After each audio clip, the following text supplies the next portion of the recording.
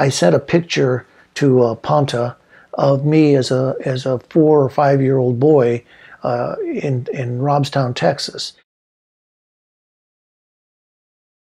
I was telling her, that's me.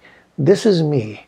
I was a poet at 5, but the world turned me into something else. In order to get through this world, I had to become something else.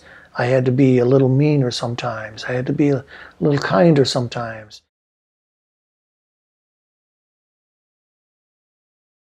So why are you writing? You know, that's the question I was asking. Why are you doing this? Why go to all the trouble of being published and making a book?